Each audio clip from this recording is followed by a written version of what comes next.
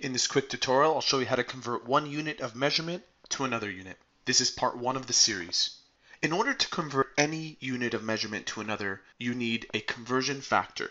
In question number one, they're asking us to convert 1.530 miles to feet, and the conversion factor provided is shown below.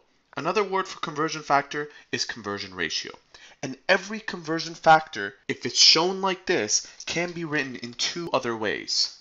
Either, in this case, 1 mile over 5280 feet, or 5280 feet over 1 mile.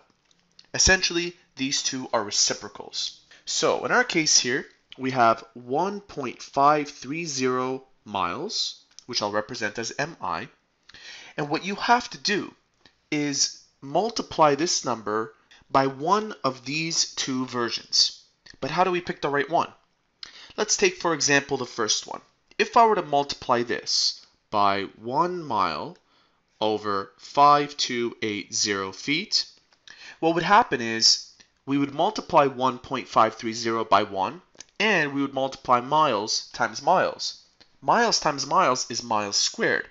That doesn't get us to what we want, which is feet. So what you're going to do is flip this around. And look what happens. The mile unit up here will cancel out with the mile unit down here. This leads us to a single unit. Take a look, only feet is left.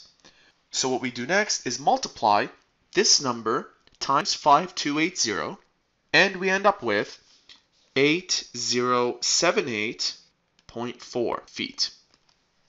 Now, if you are expected to take into consideration significant digits, take a look at the original number that was provided. The original number that was provided contained 4 significant digits. 1, 2, 3, 4. The conversion factor, on the other hand, contained 3 significant digits. However, keep in mind that the conversion factor is always an exact number. So when it comes to multiplying, you will not consider the fact that this is 3 significant digits. You'll only consider this because that's the approximate number. So our final answer has to contain 4 significant digits. Therefore, it would become 8078 feet. And that's that. Let's move on to question number 2. In this question, they're asking us to convert 934 acres to square miles. So 934 acres to square miles, which is represented as mi to the power of 2. This time the conversion factor that has been provided is shown here. And there are two ways to write this. Either 1 mile squared over 640 acres, or 640 acres over 1 mile squared. Now, which of these two are we going to use?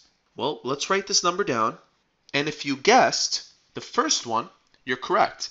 Because if you multiply this by 1 mile squared over 640 acres, you'll notice that the acres will cancel out, leaving you only with miles squared. So let's go ahead and multiply this all out. 934 times 1 divided by 640. 640, and we end up with 1459375 miles squared. Now, if you are asked to keep in mind significant digits, remember that this one has 3, and since that has 3 significant digits, so should our answer. And our answer would end up becoming 1.46 miles, because everything after the 5 would be discarded, and since this 9 is greater than 5, this number would go up by 1, leaving you with 1.46. Let's move on to our last question. In our last question, they're asking us to convert 96.3 centimeters squared to squared inches. The conversion factor is shown below, but unfortunately, the conversion factor is not in the squared form. Take a look at this. So what you have to do is convert the conversion factor. In our case, we would square both sides, and this would lead us to the following. 2.54 to the power of 2 gives us 6.4516 6.4516 centimeters squared is equal to 1 inch squared. And given that this has 3 significant digits, this should also have 3 significant digits, so we end up with 6.45 centimeters squared is equal to 1 inch squared. And this can be written in two ways. The first way is 6.45 centimeters squared over 1 inch squared, or 1 inch squared over 6.45 centimeters squared. Let's take our number 96.3 centimeters squared, and which of these two will cancel out the centimeters squared? You need to have one where the centimeters squared is at the bottom, and this fits that criteria. 1 inch squared over 6.45 centimeters squared.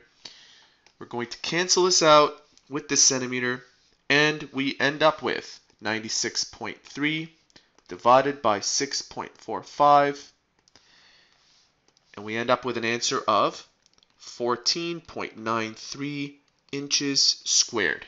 Remember to keep in mind significant digits. This had 3, so your final answer should also have 3. We'll discard this 3, leaving us simply with 14.9 inches squared. And there you have it. 3 solid examples on how to convert one unit to another using this simple method. If you found this tutorial helpful, please support our channel by subscribing or by liking this video.